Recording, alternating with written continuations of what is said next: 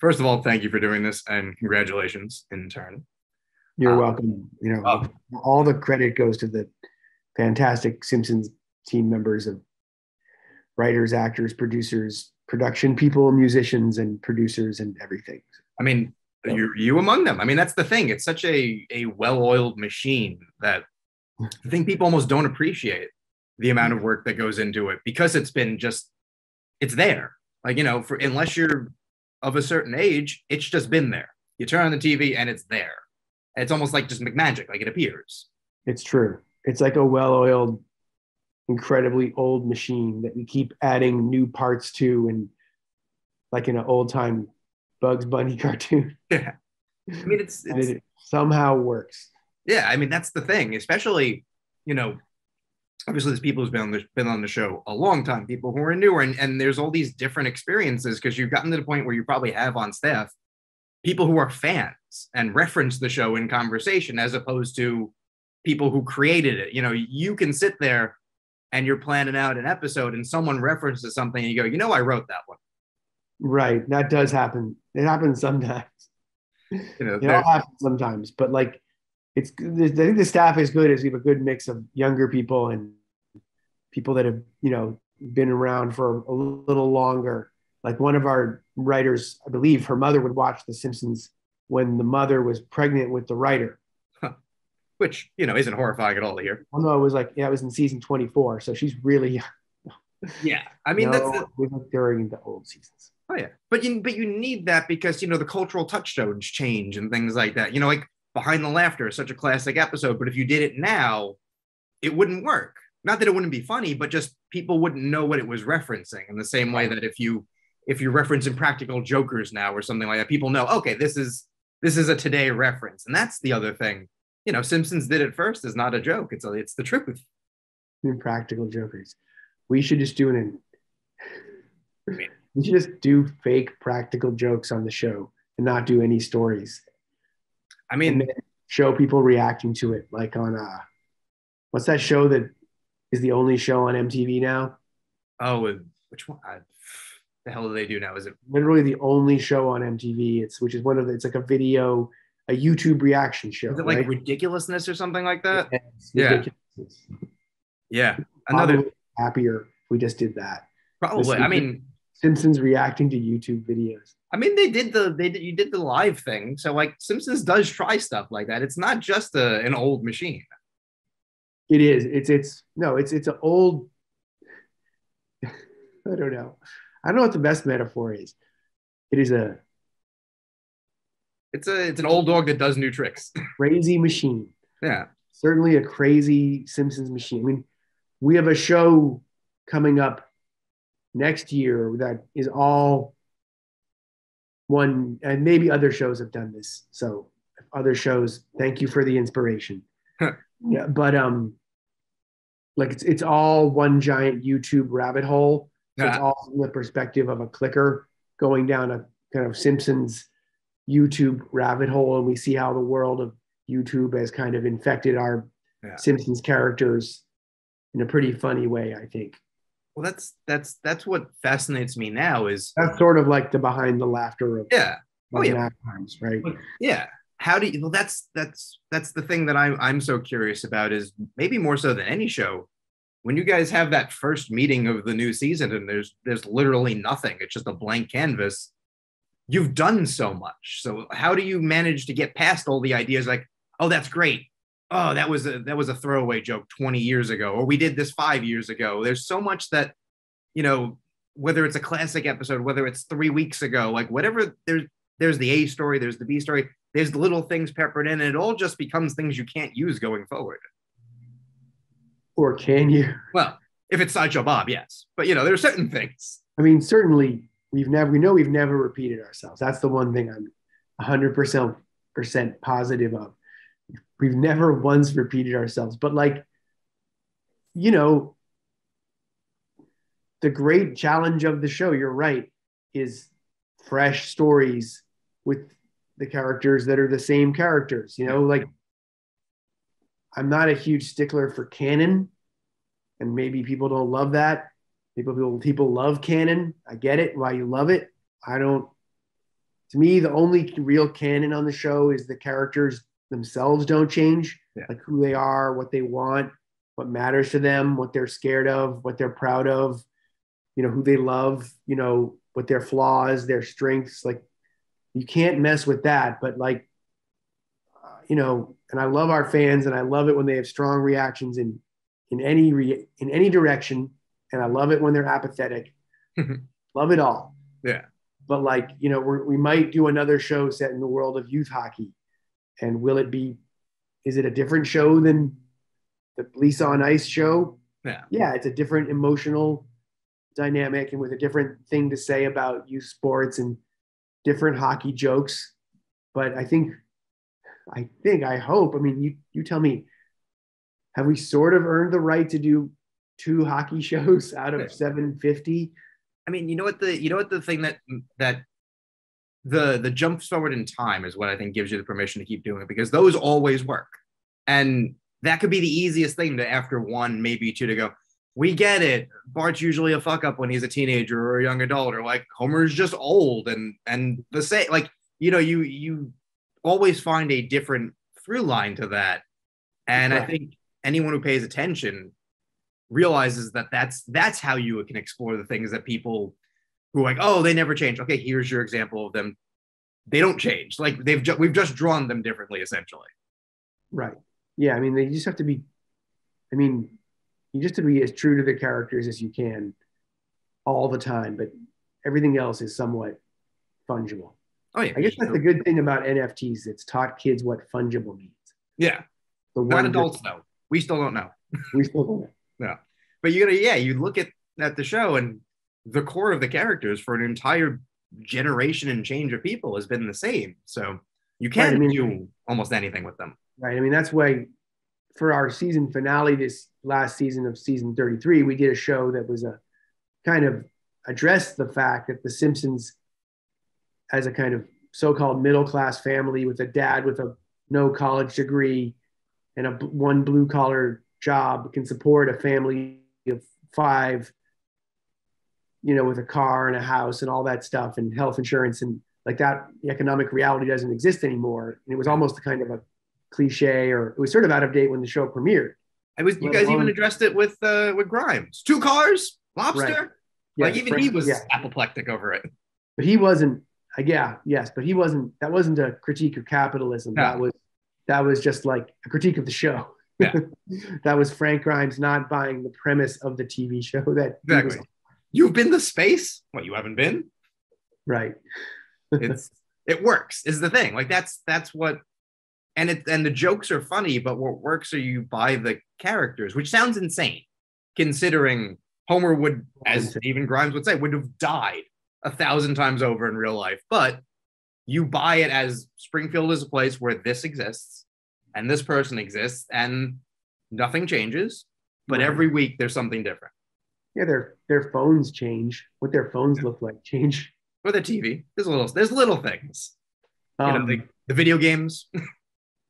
We actually sort of have an episode coming up this year that a little bit explains how the Simpsons have been able to get away with so many failures over the years. That, I don't know, maybe that will also irritate people or delight them. Irritate or delight. Or no reaction. The 3 reactions. Yeah.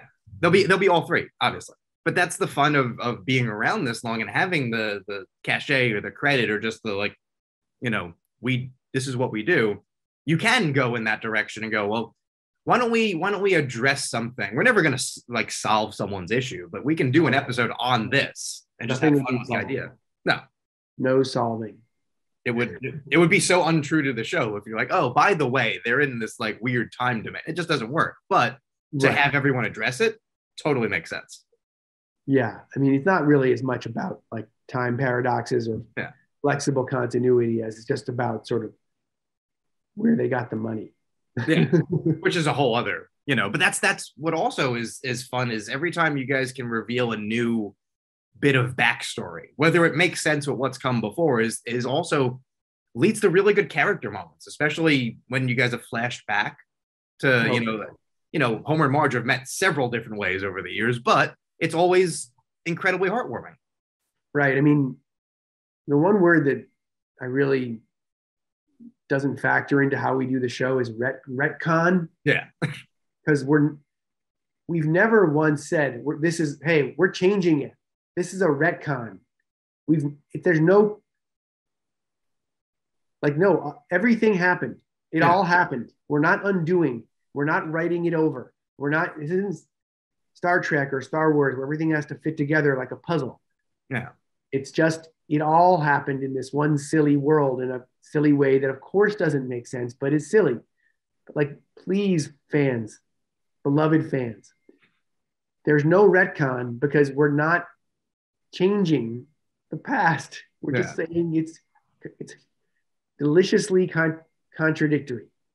I mean, you should just, next time you guys win an Emmy, just bring them all up on stage and go, look, these are all different ones. It's not one Emmy that we're just passing along. We keep doing it. It's not continuity. But it's true. It's funny to see how people can get obsessed over that stuff. And it's sort of hypocritical in a way. Not that loving something and having opinions is bad, but yeah, go for it. Better than nothing, I guess. Yeah, but they can love, or I can love, Scorpio taking over the East Coast, and it's never addressed again. But they go to the East Coast, and it's not run by Hank Scorpio. You accept enough. It's just weird that sometimes there's things that go, well, I can't accept that. Because they are animated. There are cartoon characters.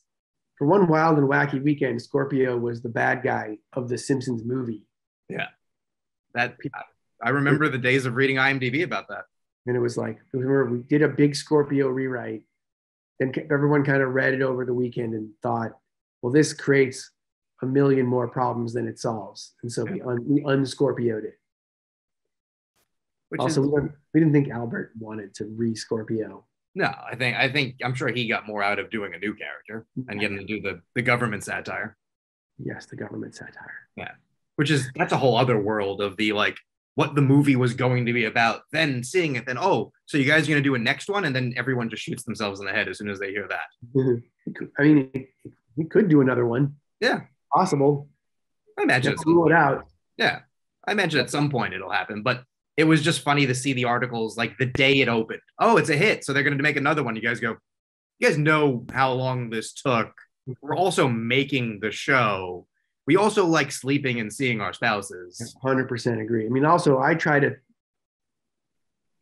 always succeed at this, but like I try to think that the plot of every episode should feel kind of like a movie. Yeah. In that something epic and crazy and visual and life-changing sort of happens to the characters. And like if you're trying to think of what makes a good Simpsons episode, like this sounds a little crass or cynical, but like, what's the movie poster of this episode? And that's what gives it identity and distinctiveness and point of view. Oh yeah. Episodes there are other animated shows that exist where sometimes I feel the episodes aren't as distinct from one another. Yeah. Which of course is impossible to achieve all the time. But that's everyone's good at it. Yeah, everyone's great is what I'm saying. Yeah. Well, I mean, you would hope at this point, especially longevity breeds, hopefully, the ability to know how to do it. Longevity breeds contempt. Well, there's that too. But I mean, you guys have even had episodes I remember reading over the years that have been like, do we hold this one because maybe this is a movie? That's a conversation that can happen. That's a sign of, okay, we're doing something right. If we see like 90-minute potential in this 22-minute premise. I'm always a little afraid that every really good table read might get yanked and turned into a movie. Yeah. But then I'm just happy to do the show. Yeah. Which is like the movie was fun. The movie was great, but it's a different storytelling energy in a movie and a different interaction with the audience. And it's more fun to do a TV show, I think, 100%. Than to have the pressures of keeping an audience laughing and caring and crying and understanding all the time. Yeah. As a one-off event, it was great. As a the movie. Because it's also just such a Bob's Burgers movie was great. Yeah. I loved it. They did a great job. Kudos to them. Oh, yeah. I bet they're not rushing to do another one. No. They're like, thank you. We'll talk to you when we have another idea that we want to do.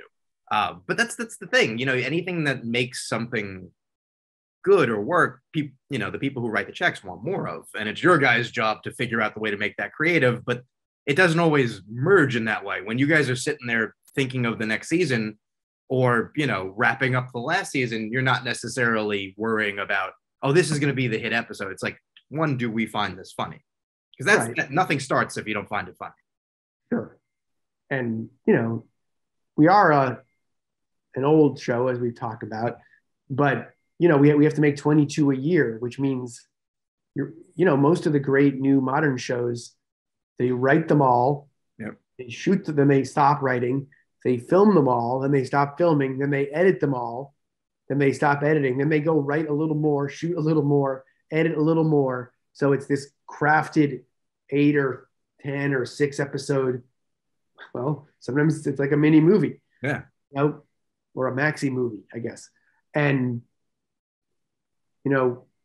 that's not our creative mission to be able to craft one season of experience. It's really just we need to make sure that every episode is its own movie and uses, and over the course of the season, at least, we're using all the characters well. Maybe there's an episode where Bart isn't super heavy, or that Harry Shearer's characters aren't super represented. But then we do a 2-parter that's all about, a Flanders Fargo crime parody. And, Flanders is by far the main character of that. Yeah. Bart and Lisa are barely in it, but they're the stars of other things. So as long as it sort of evens out over the season, 100%. I think it's okay. And also having the cast of characters that you can pull from, there is an appeal to who we haven't done a Barney episode in a long time. We haven't done this guy in a long time. And that could open up a whole bunch of fresh ideas of just, we haven't thought about this character beyond. Sure. I know I want this joke from this character at some point in this episode. So when you can make one around them, that leads to a lot of opportunity. In the same way that I think just anything you guys have done largely works because there's such a handle on the characters. Even the video games, which are the easiest way to forget about the characters, have really good moments of just I forget which one. I love the video games. Marge hoping, I hope someone kills that man. Just what an out of context line in a game, but it's such a Marge line.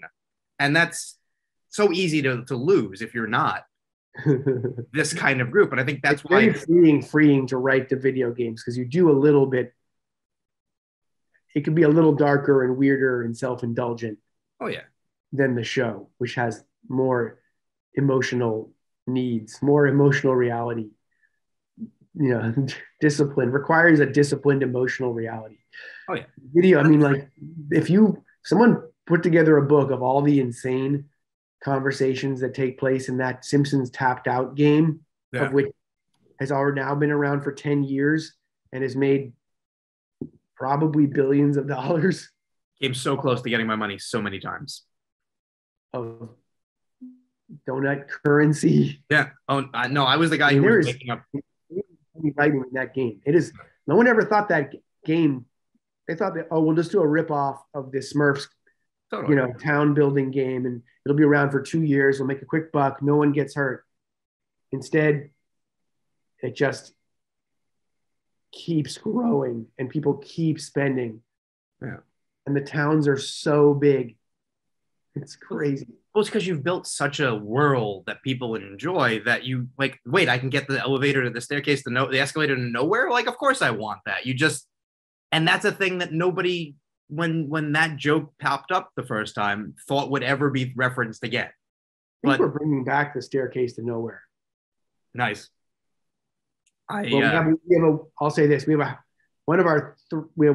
I'll say a couple things. Coming up in the fall, we have 2 Halloween episodes. Nice. Instead of 1. But one is a single story, a single horror story. And one is the typical treehouse of horror with 3 stories. And one of the 3 stories goes sort of deep into classic Simpsons references for sure. Excellent.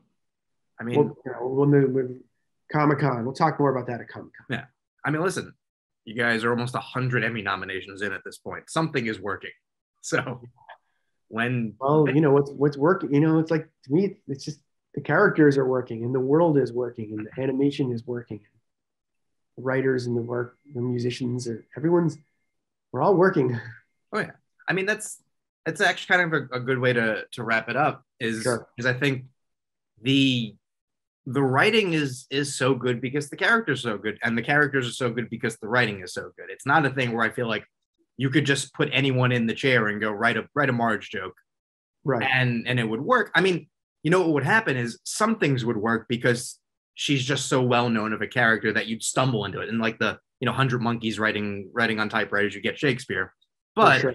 to get 22 episodes with 6 to 12 solid Marge jokes an episode, like there's talent involved there. So like I'm not saying anything you don't know, but you guys are Well, kind of masters. now the world knows.